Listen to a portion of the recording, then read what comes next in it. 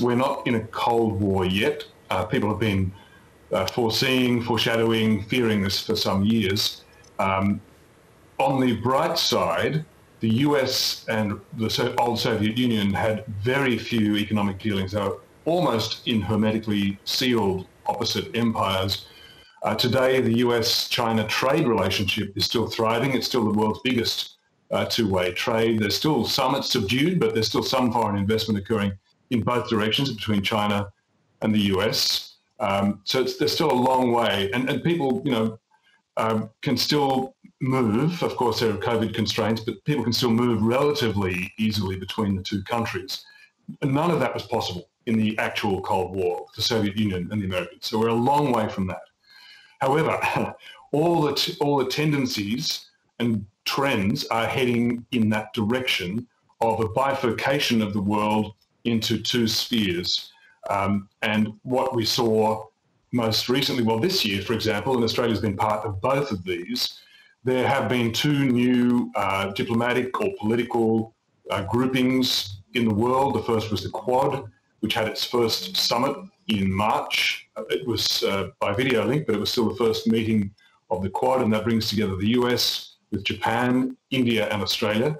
And the Quad leaders are about to have their second summit. This is going to be face-to-face in Washington this week, and that's one of the reasons Scott Morrison's there now.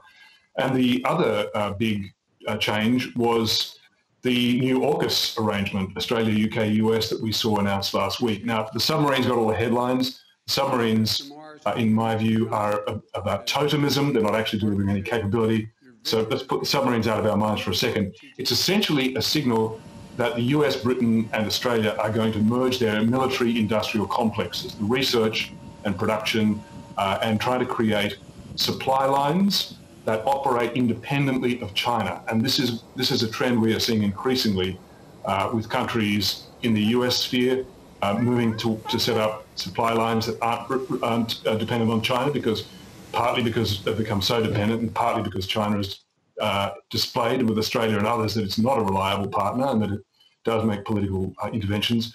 And on the other side, China has in itself stepped up its own internal self-reliant supply line processes. So the world is, and of course China through Belt and Road has been trying to stitch together its own system of alliances. So the world is heading slowly, not inexorably, but it is heading in that direction. And who needs to make the first move, in a sense? Biden is making it very clear that this region is his priority. AUKUS is just one example of it, the Quad, as you point out, that China's aggression is his priority, and China's becoming increasingly autocratic. So are they going to even heed these warnings?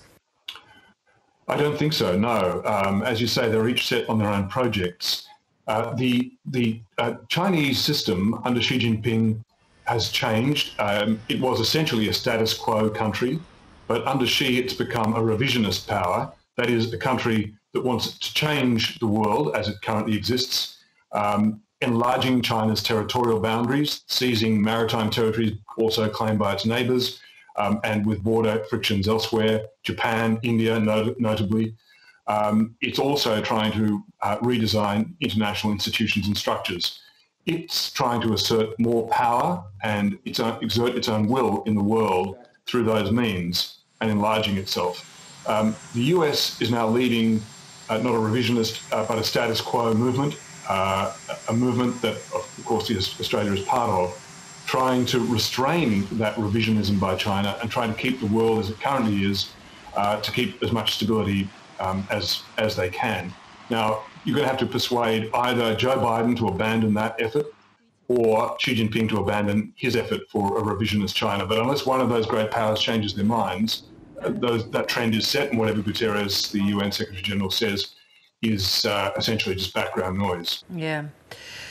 Peter, this Evergrande property group that is teetering on the brink of collapse is a really interesting point and juxtaposition of this whole issue, where it's getting hard for businesses in China, but this is a real test for China, isn't it, to whether or not they are going to let proper markets fall where they will.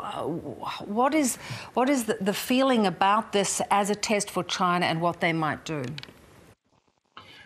Well, on the one hand, for several years now, Xi Jinping's government has been trying to put an end to this huge speculative property bubble. Xi Jinping says housing is for living in, not for speculation.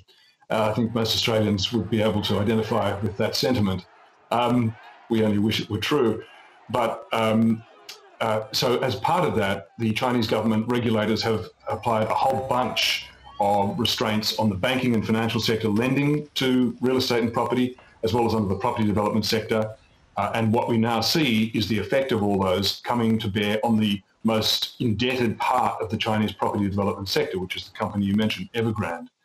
Now, the dilemma is this. The Chinese government, which has independently started waging a campaign essentially against private capital and private markets called the Common Prosperity Campaign, which emphasises not growth any longer, which has been the emphasis of Chinese leaders since Deng Xiaoping in 1978 when he opened the market in China, now switching from growth to redistribution.